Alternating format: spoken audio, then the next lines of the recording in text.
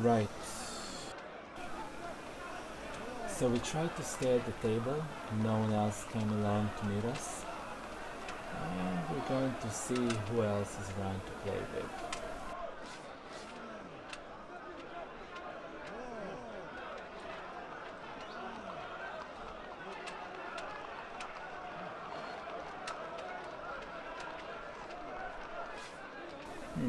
There's quite a delay between when I say something and when it's recorded in the broadcast.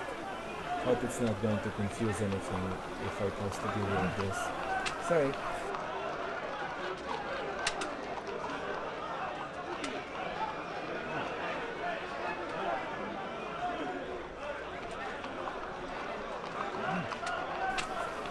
I'm going to go with the higher stakes here for fairly obvious reasons.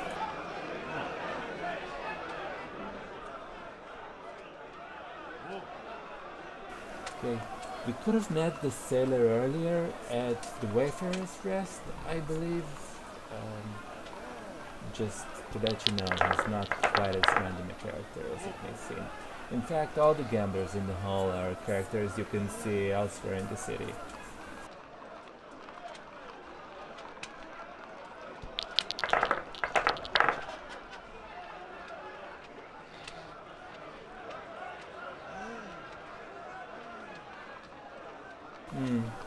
Perhaps he's making the game lag out a bit.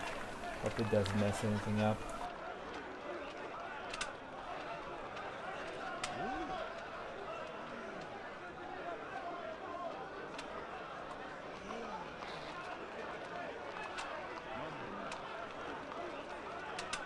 And the eye generally doesn't bluff on its first bet, so I'm going to take him at his word and hope I won't regret it.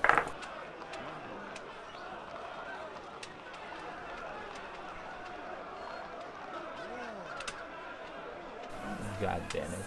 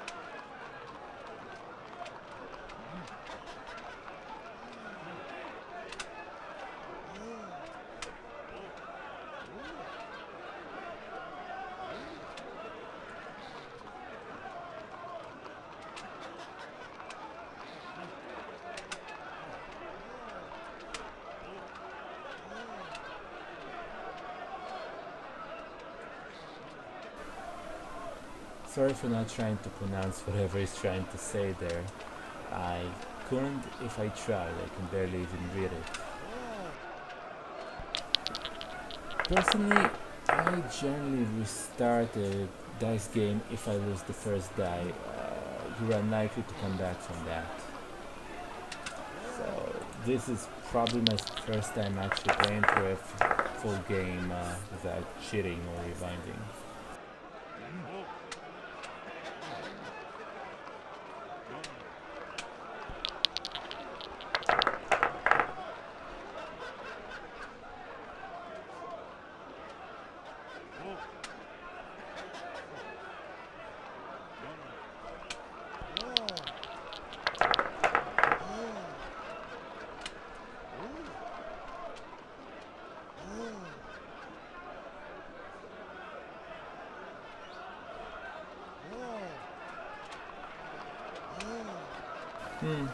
It's a shame that the chat comments don't actually appear to me unless I check for them manually. Annoying. Not quite how I would have done it, but hell, there are a lot of things about Steam that aren't quite how I would have done it.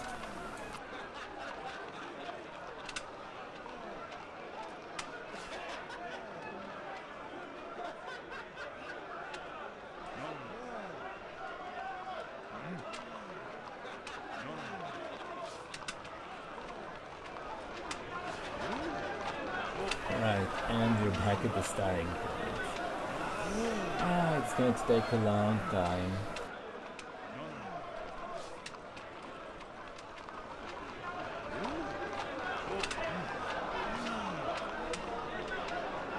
Oh yeah, you go back to the starting point every time you change tables, or most of the time at least.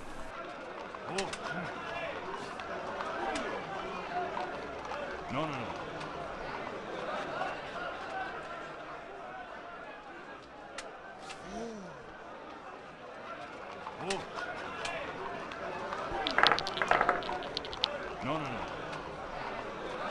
Right, let's try. Another character we could have met elsewhere.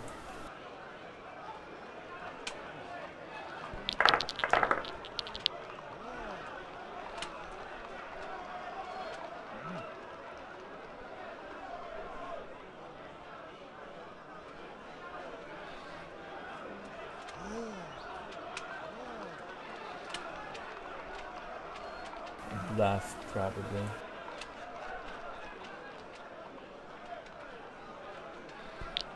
Let me tell you, the short, high-stakes games, they're fairly exciting. My heart is kind of pounding, well, to an extent.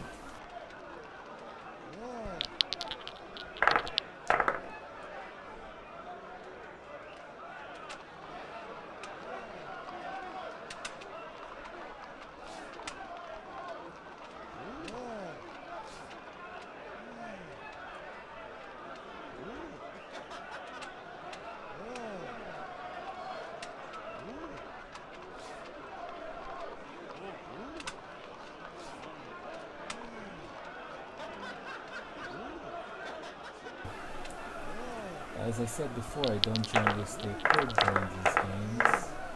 I never knew you'd change the type of game if you're stuck at the same table. Odd. Wonder if the stakes have changed.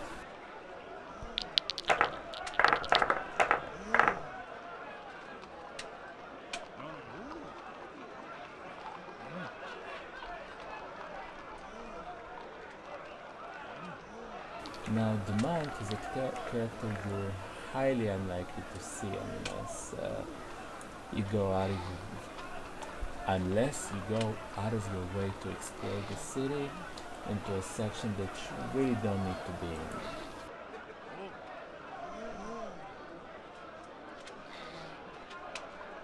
Have you noticed how when he replied, his text basically blinked for a while? It means the AI was contemplating whether or not to call my bluff. Always exciting, and it indicates a few things about the way the AI thinks. I have a bit of a lecture in mind, but it's not well formed enough to actually speak about it properly.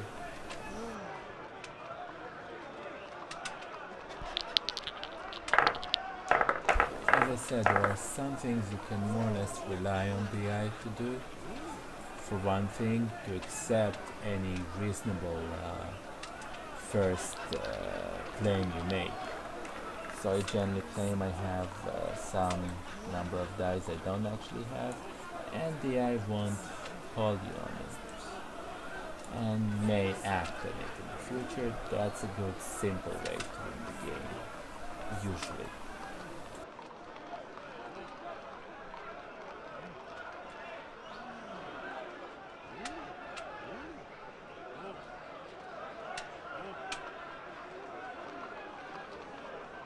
The other thing is that the AI generally won't bluff about their first claim either, but they may make a reasonable assumption.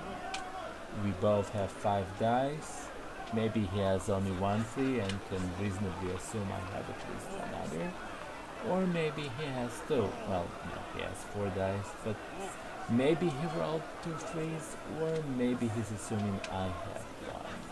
So the question is, do I call it 5 threes or 6 threes? Do I accept his claim at face value, or do I underplay it just a bit?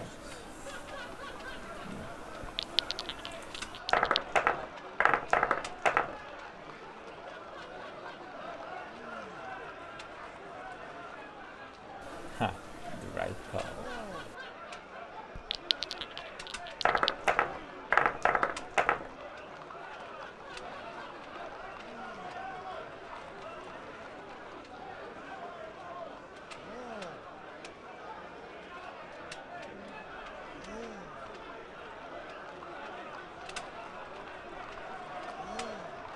So again, how much is he bluffing? How much is he assuming? He probably doesn't have 3 twos, but I have 2 twos, so I can call his bluff.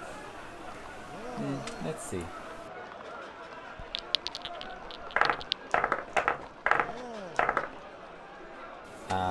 That might have been a mistake. Okay.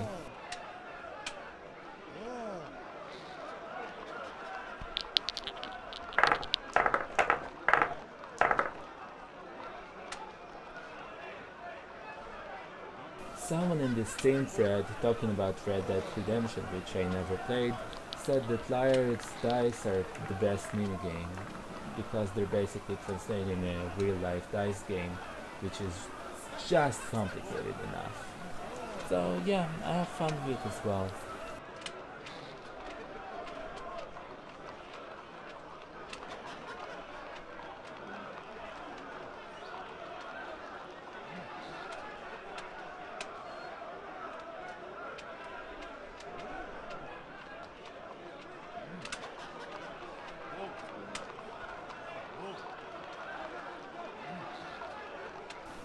It's interesting, we learn a few things about the backlands while exploring the city, while talking to people, but they don't register as clues properly, just things to keep note of or forget.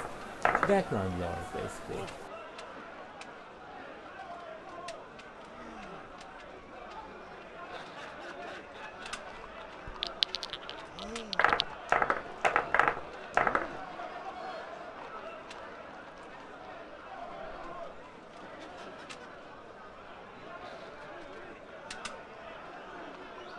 I never really know what to get if I have 5 dice and basically 1 of everything. Can't really bluff the AI in that kind of situation. It doesn't matter when he only has 1 die, but still.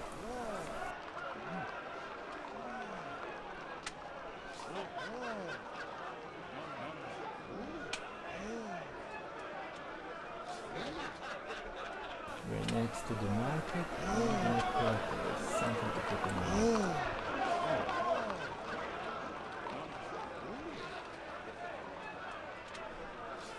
Right, so the stakes were in fact 10 gold. That's nice. We have 50 now. More than enough to buy the soul, assuming the game allows us to backtrack, which I'm not going to say one way or the other. Some characters leave, the sailor specifically, which is a cool thing because I hate trying to figure out what it's trying to say. And a red eye arrives. I don't think we actually know what red eyes are. Yeah, so it's good. Basically just things.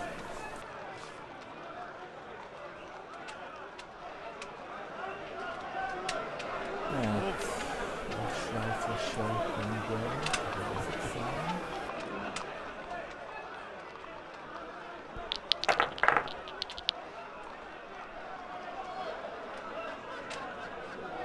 Sorry, I was trying to do the broadcast chat.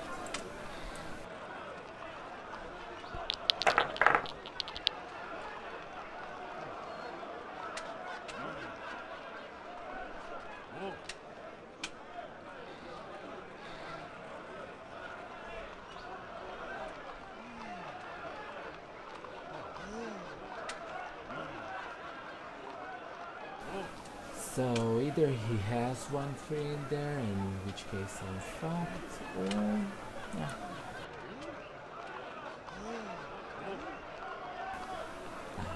See, always bluff the AI about dice you haven't actually rolled as your first move. It helps quite a great deal. Okay, and yeah, red eyes are assholes, and they have ways to scar us to the bones, ostensibly. Something to remember.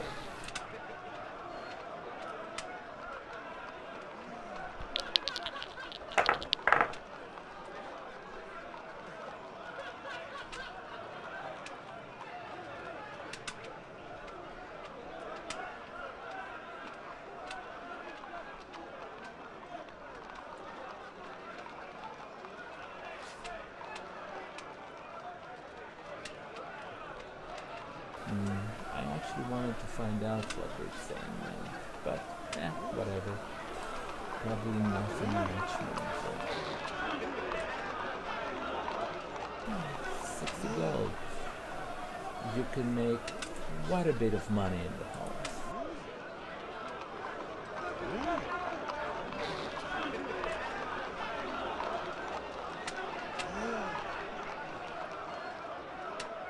Anything we should do? Any suggestions, questions, something to answer, something to talk about?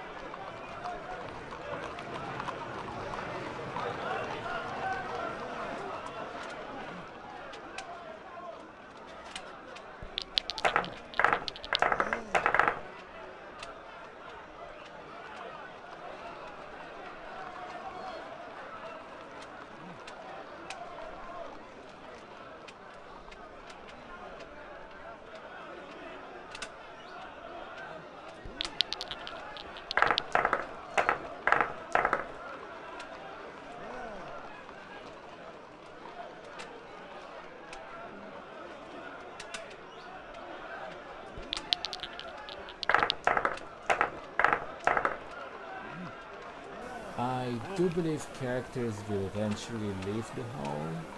I'm not sure if it depends on how much you win, how often you win against them. Any number of factors could be the case. I know you can win at least 100 gold here, and the third part will actually account for it. Prices, etc. will change if you have too much gold as you start the game. That is not the case here though. Prices within the city will remain the same, and you'll be able to buy pretty much everything if you win enough here or during various dice games.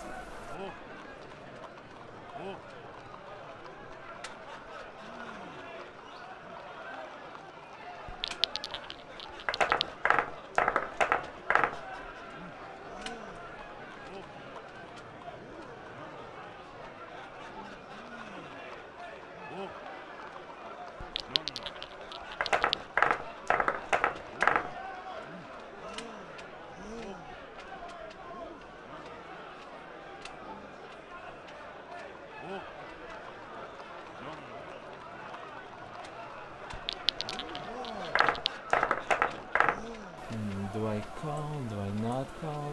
I have an advantage, I might as well attack the race. God damn it.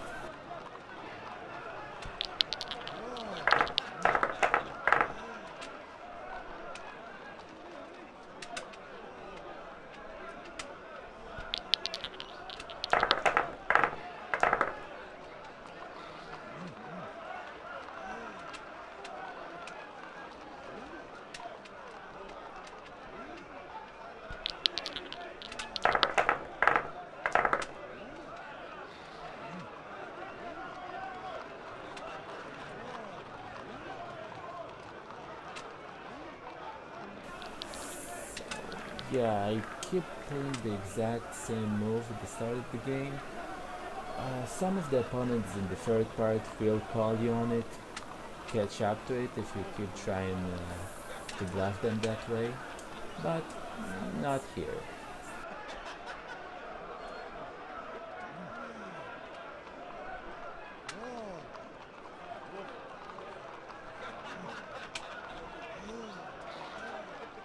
I hope he does. Yes! He does not bluff it.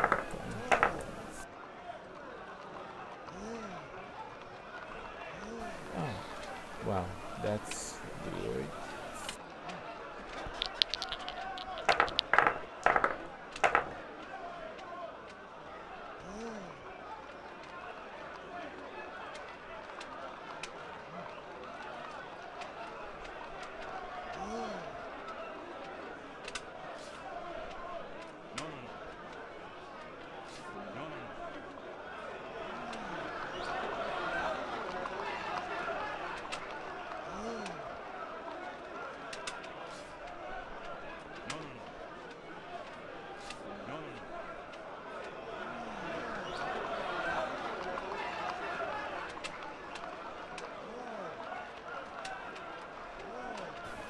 Any questions about the game in general?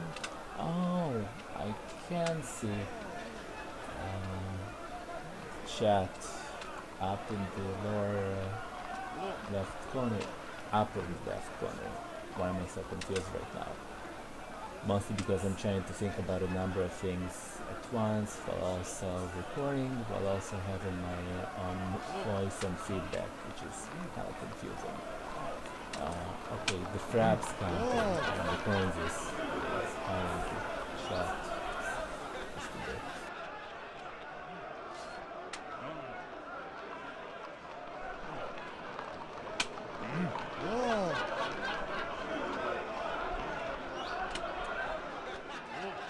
Right, so any other questions about the game or anything? Mechanics, lore, what we're trying to do right now.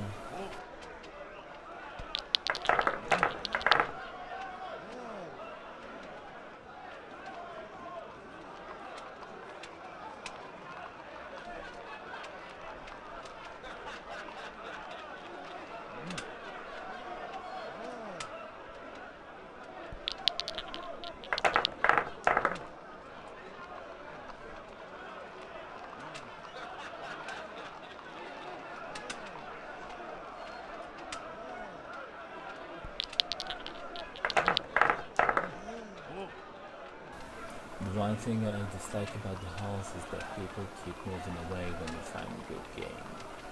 And you keep going down by the stakes. That is to say, you start with a game that has 10 for stakes and a short, which is perfect. Your opponent loses, he moves to a cheaper table. That game is gone, much as you would have liked to continue it.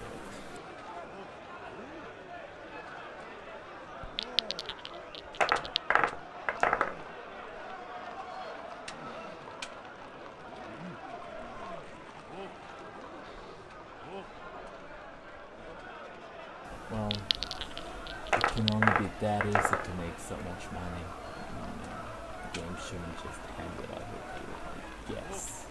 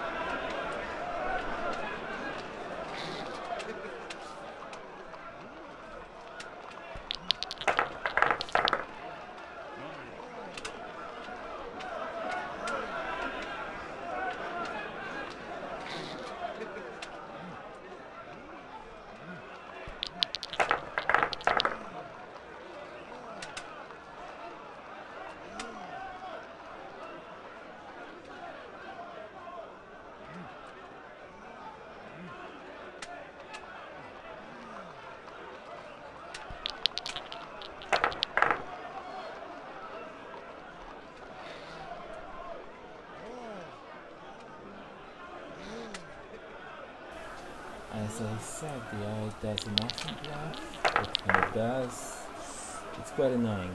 The red eye is in fact the best player in the room.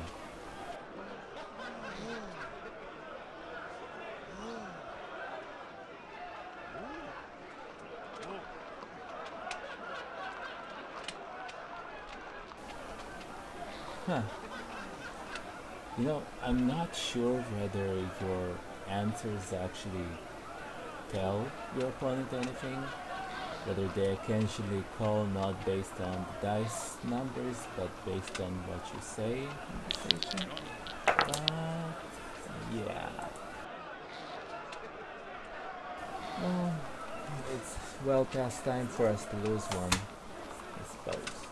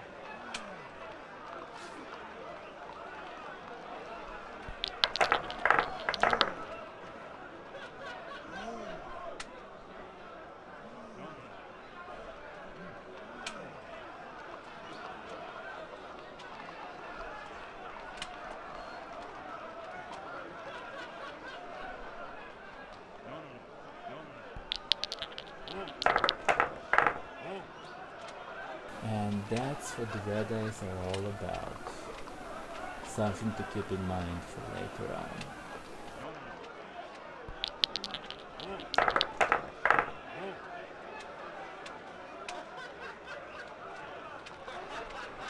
Huh.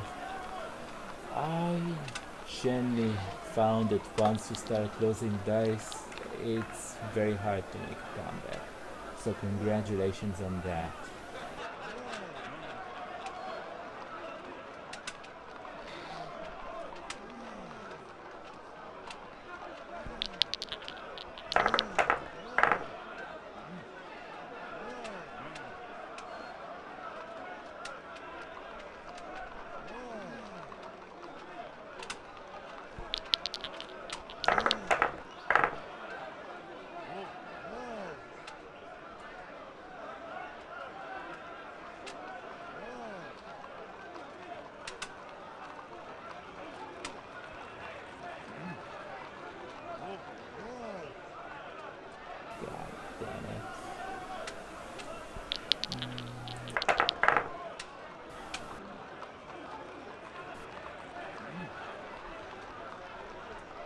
See, that was the best bet he could have made. It made perfect sense. It's what happens when you rely on the AI to be stupid. Let's hope that one's not a bluff. I hate to lose twice. Thank heavens.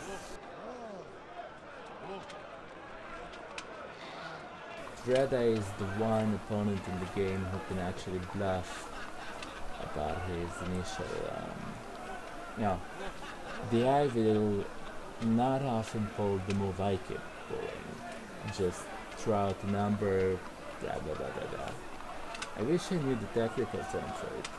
Say you've rolled some dice that you totally don't have, and it would seem reasonable but would fuck up the opponent's assumption of what dice are in play. The sort of thing I can play, but generally doesn't in this game, except for the red eye, and that happens more often in the third game.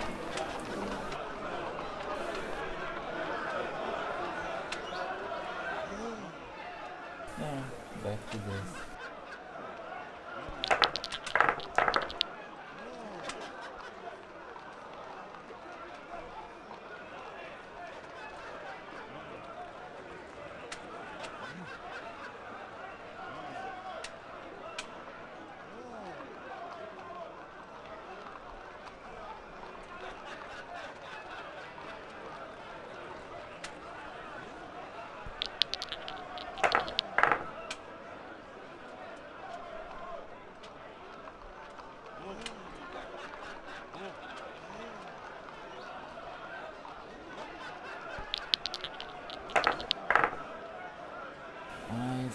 we may be stuck against this guy for quite a while. That would be unfortunate.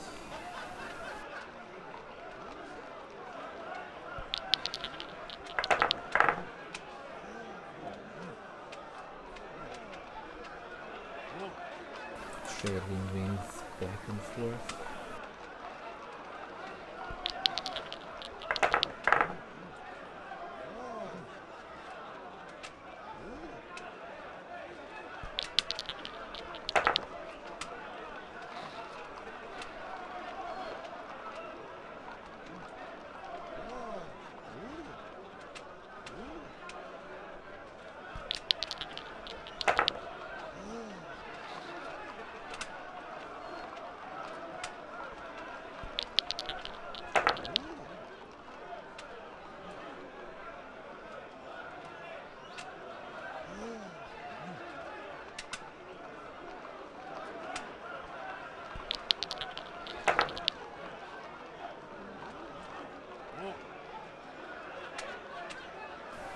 Fuck it. Huh. Well, even the best AI players can make really stupid moves, or maybe the game took mercy on me.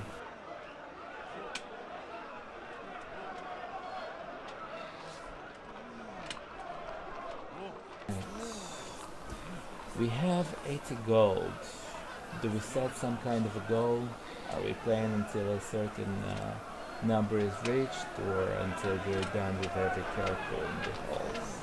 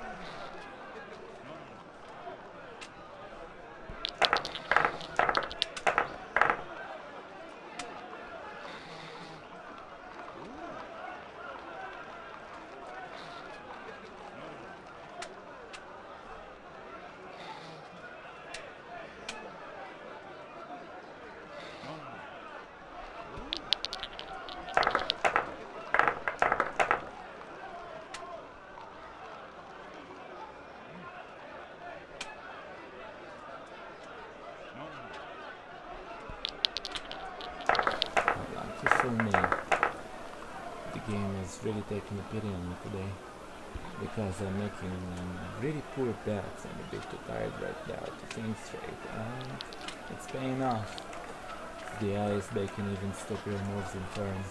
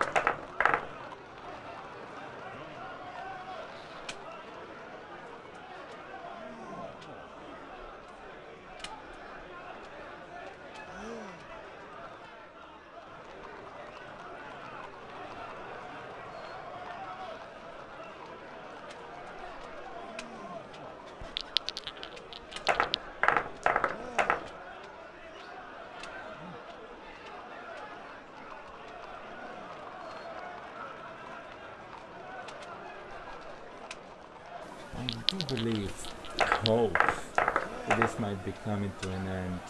A few characters have left the hall by now, no one else is coming in. We're almost done here.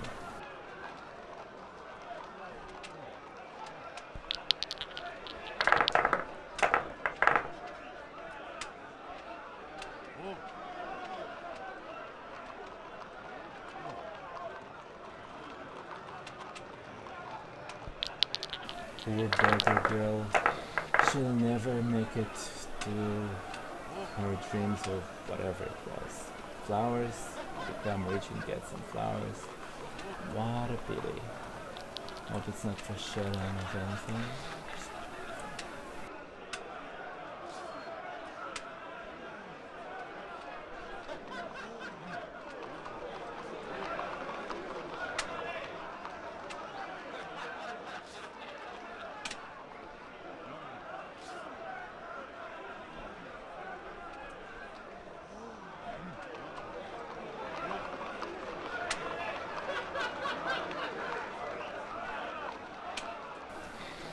One of the many nice things about the adaptation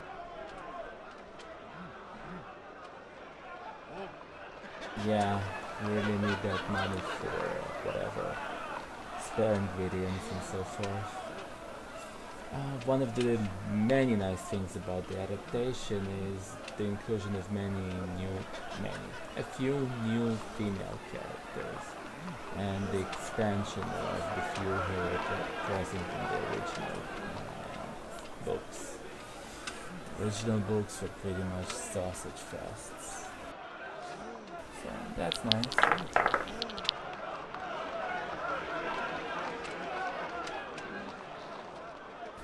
We're done to the 2 gold stakes. Yeah, it's almost over.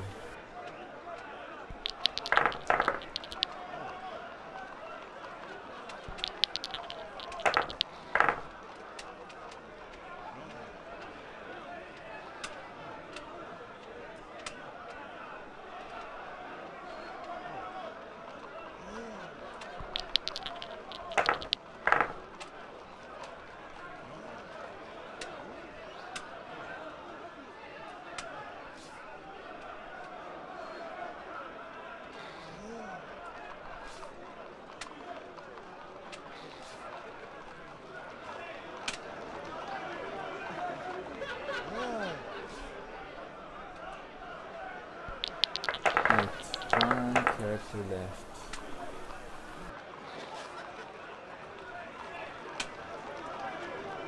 We've made almost 100 gold, so I'd say this was a profitable parcel. Jesus Christ.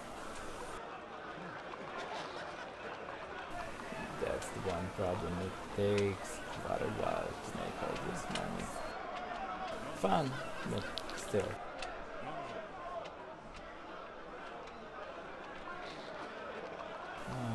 These are the worst possible hands. You can't really bluff because you have one of everything.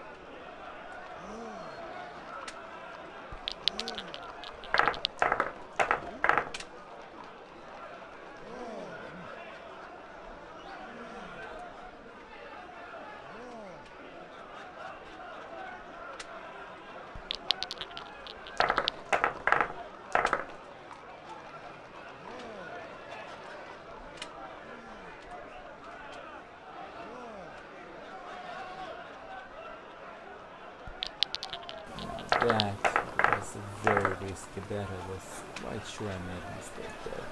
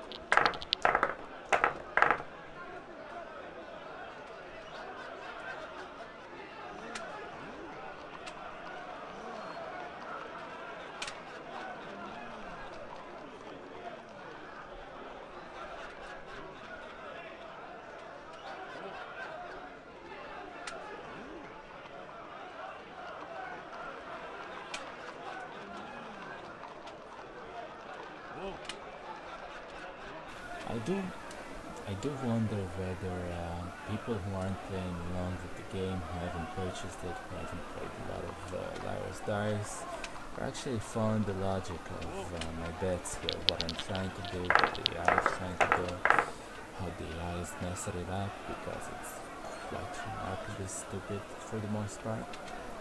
Intentionally so in a lot of cases. The red eye is widely known opponent because it plays the way a human would. Other AI opponents make stupid mistakes that are probably intentional.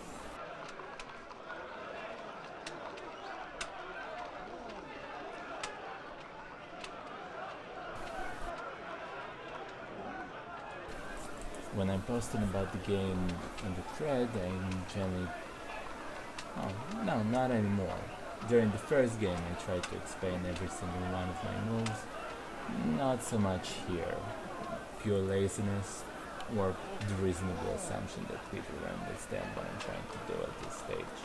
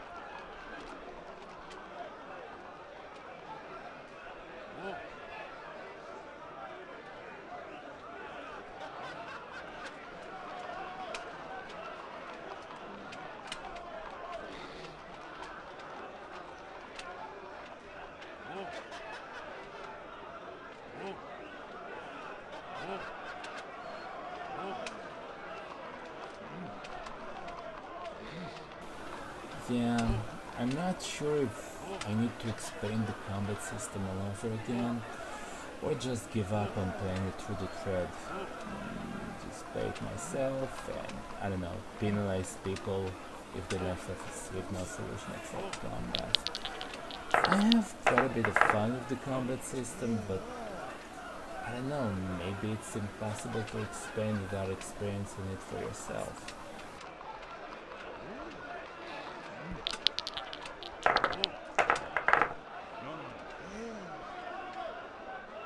I've looked over the reviews on the Steam page for this game, and some of them are quite baffled by the combat system, which I found more fun, and by the rewind system, which I found incredible. It appeals to every single of my save load scum instincts. But people are like, oh, I have to keep replaying every combat until I do it perfectly, or I have to keep rewinding every encounter until I get it perfectly. Well, whose fault is that but your own? But apparently that's a flaw of the game.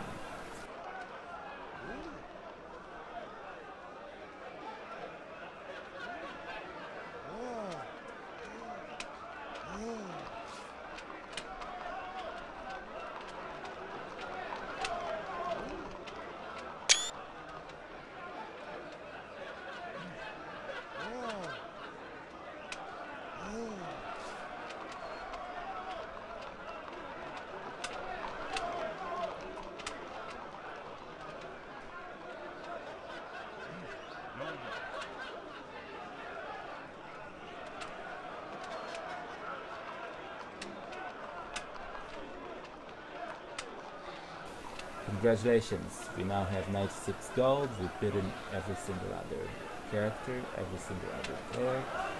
Well done. Raise a glass, you know, blow a trumpet. Do do do do, that sort of thing.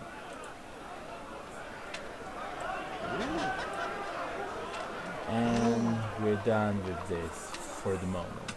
No, for the moment, forever. Or, well, spoiler alert, we may or may not be done with this. God, that was a perfect ending to this broadcast, which was incredibly mumbly and ill-rehearsed. Hope you had fun. See you. Well, I'll see you next time. I hope